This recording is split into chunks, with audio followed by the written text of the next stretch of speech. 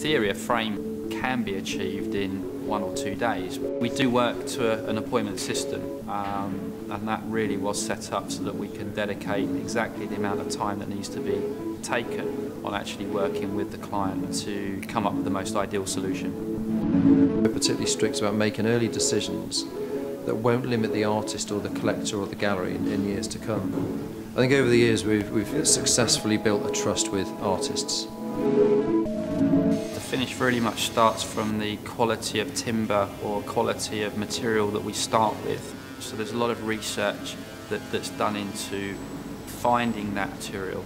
The next phase is a scheduling process where work is organised to go through into the relevant departments at the right time.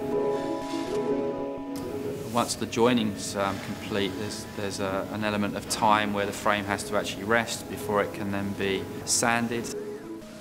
And it then goes into a system of being gessoed, which is a very traditional method developed over years to pick up that process. So there's a lot of attention on what type of clay we want to use as a base, and then what type of leaf, whether it be white gold, whether it be moon gold, whether it be gold, actually then apply on top of the clay. You then have an element of being able to rub through the gild, but there is a lot of attention to detail. It is very skilled, and the quality is the best you can get. Each department supplies the other. Each department is waiting for the other to supply them with something.